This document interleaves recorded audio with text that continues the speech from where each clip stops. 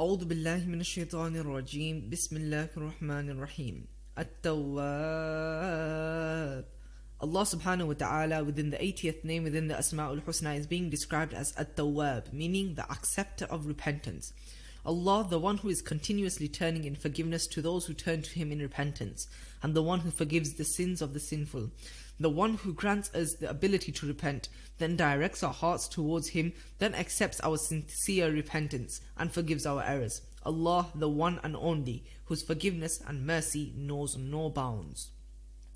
It has been said that whoever recites this name, At-Tawaab, meaning the acceptor of repentance, the one who recites this name frequently, inshallah azza wa jal, his repentance will be accepted.